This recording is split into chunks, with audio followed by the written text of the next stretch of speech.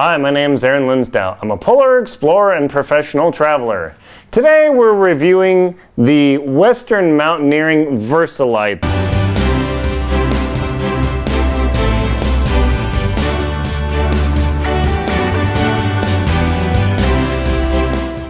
The Western Mountaineering Versalite. Boy, this is one fluffy, warm bag. I'm going to give you a review today of what it's like to sleep in it and experience this bag. But before I do, if you wouldn't mind, just hitting the subscribe button. That helps me continue to bring you this information. And also, if you wouldn't mind leaving me a comment in the bottom, that way I know if you're getting something out of these videos, and please provide me with an idea of something else you would like to see. Thank you very much. So, the Western Mountaineering Versalite bag. You can see this bag right here is actually quite fluffy. Now, one of the reasons I chose Western Mountaineering is they have arguably the best construction of any of the sleeping bags on the market. So I'm going to show you a couple of the different features about this bag. So the very first thing is you can see that if I'm laying down outside the bag, it's actually really fluffed up. Now, that's because they use this 850 goose down. It sounds like this old technical term, but what it comes down to is that's the best down available to make your bag loft and keep you warm. Now, the whole theory about these bags is the more loft you have, the warmer you are. So if you have a really huge bag, like my bison bag, I'll put a link to that video below as well, then you stay warmer. However, my bison bag is ridiculously huge. This Versalite bag still packs down to wherever it is, right here. This Versalite bag actually still packs down to this little bag, and I'm going to show you there. So the first thing you'll notice is the loft on this bag. Western Mountaineering rates the chest loft as 6 inches. So let's zoom in here and see if that is actually the case. So we'll have the cameraman zoom in there. What I'm going to do is I'm going to try and keep my measurement stick level, and I'm going to begin compressing the bag down, and you'll see in the chest it has over 8 inches of loft. Now, Western Mountaineering rates this bag as at least 6 inches of loft, so this thing for me is really fluffy. Now, the bag is rated to -10 degrees, and here let me show you down in the leg area. We'll do this again. Alright, so that gets almost 5-6 inches of loft. That's actually really crazy for a bag that's this small. Now, I'll put a link below to Amazon so you can check that out as well. But as you can see, the loft on this part of the chest is between 6 and 8 inches depending on where you measure it.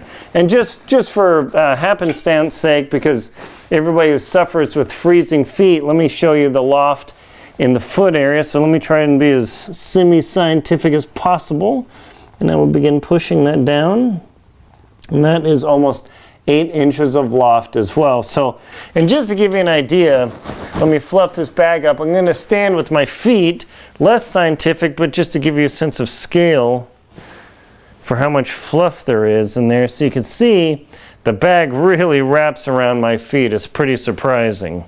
Now it's going to take a minute for the bag to fluff up. This bag is rated for 10 degrees. That's 10 degrees Fahrenheit, which is, I don't know, whatever it is in Celsius. Sorry, I forgot the number, but that is a really warm bag. You can take this down to some pretty cold temperatures to be camping in. Now, the thing about Western Mountaineering bags, and that's why I like them, by the way, I'm not sponsored by them, I don't receive free bags, I'm just telling you this because I like to share my experience with the gear I use, is that their 10 degree rating means comfort. So if I'm sleeping in this bag and it's 10 degrees, I'm still plenty warm.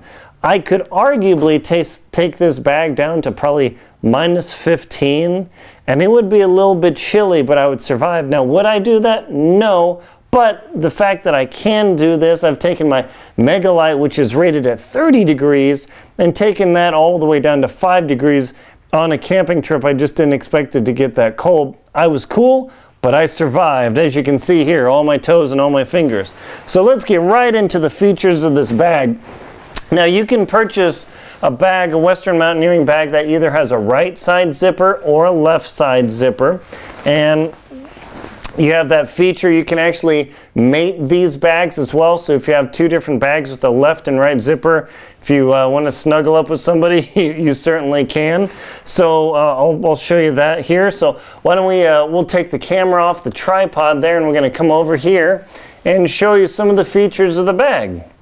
So a couple different features on this particular bag. And the first nice thing is that they have this little Velcro catch here, where it covers up the zipper, and that's really nice because it keeps it from unzipping and going down. You'll notice they use YKK zippers on here as well, and they do provide, well, it says it's Western Mountaineering little pull tab, and that's really handy. Now the bag zip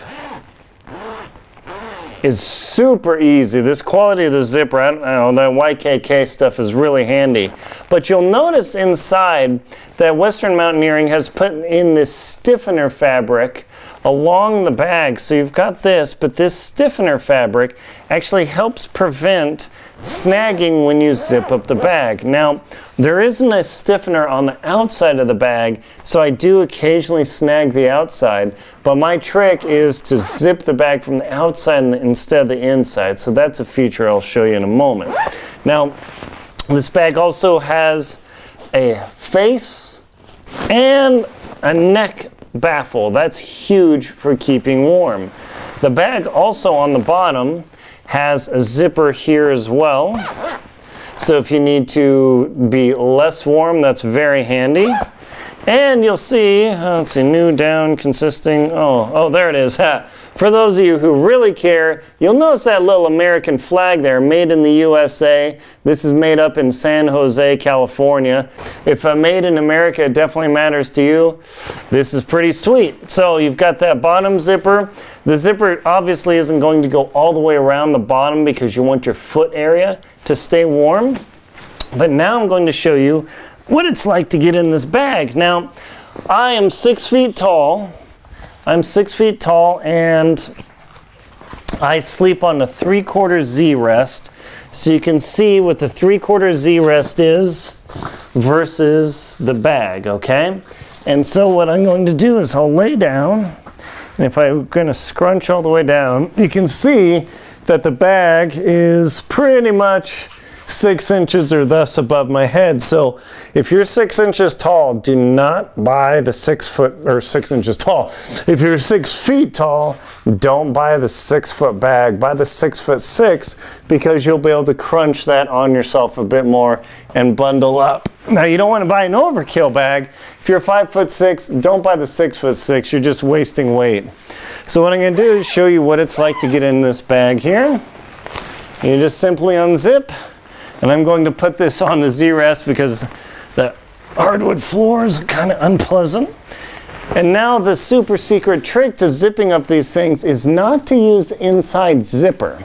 Instead, I actually use the outside zipper and pull like this because it prevents snagging of the bag.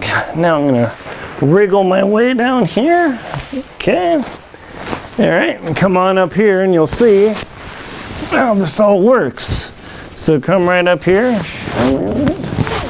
Okay, and I zip it all the way from the outside. I know it's a little bit awkward, but it seems to work and prevent snags.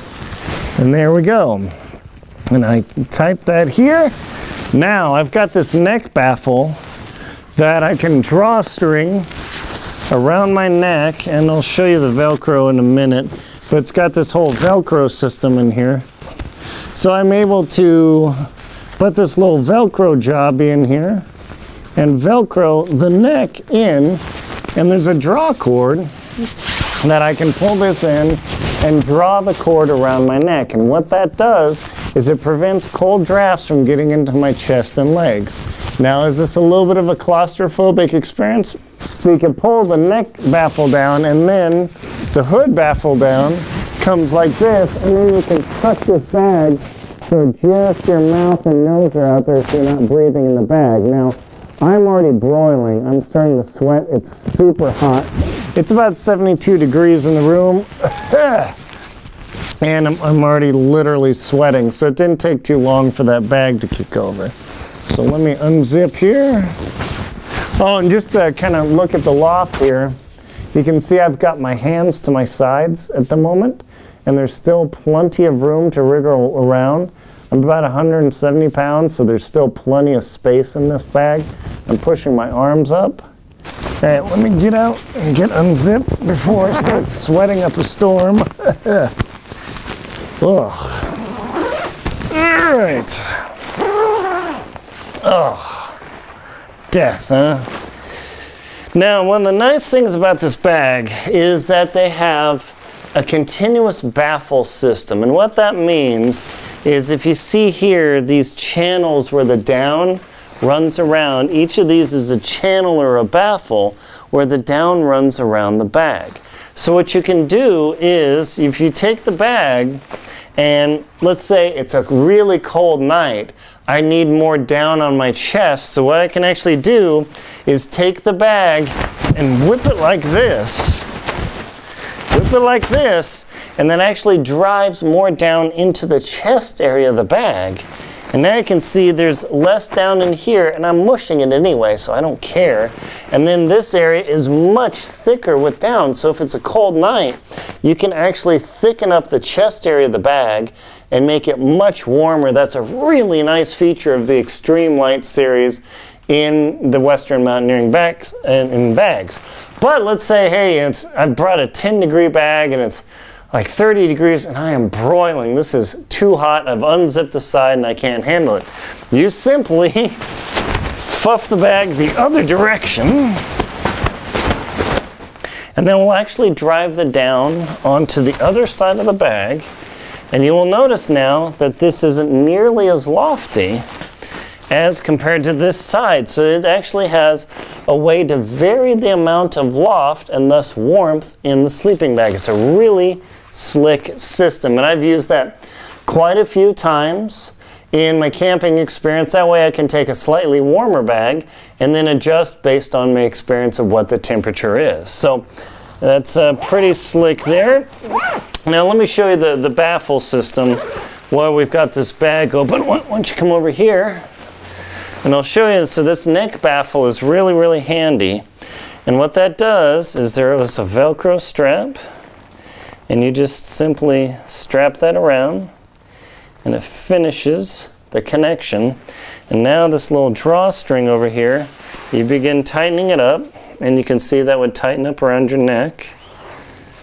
And thus, you can tighten that up and not get so cold.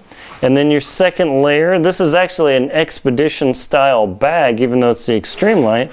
And then you can tighten this up on top as well and have a really warm system. I love that feature.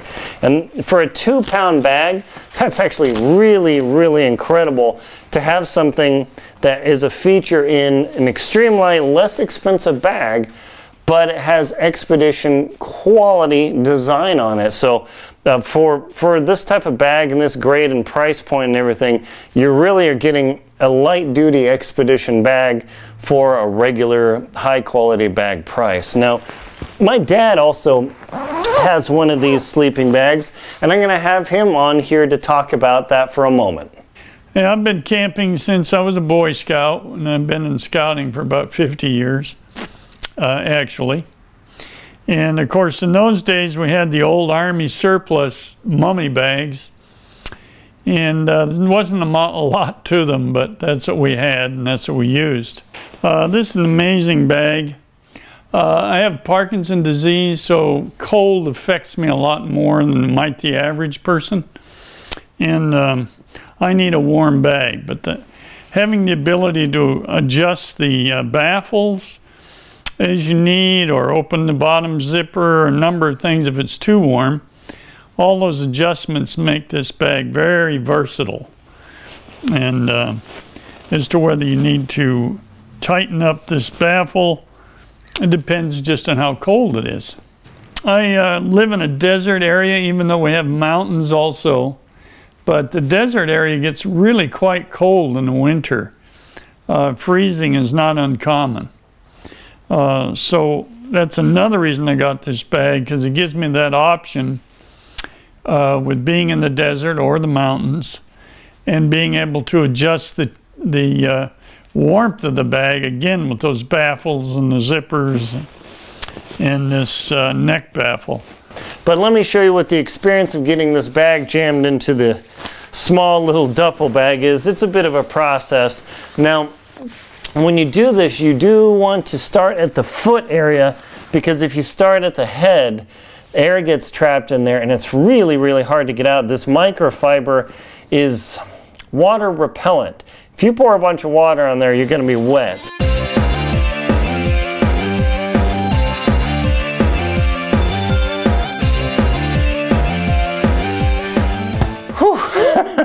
There you go. It's almost jammed in there, but for the purposes of video time, we'll cut it there. This is literally a 2-pound bag that'll take you down to 10 degrees, and if you sleep warm, you can push that to 0 pretty easily. It's got a little handle there. Also, one other thing about this bag is Western Mountaineering, of course it has its own logo. They send you a laundry bag to put in your bag. So the best way to store your sleeping bag is under your bed with a little bed skirt or something, so it's completely open.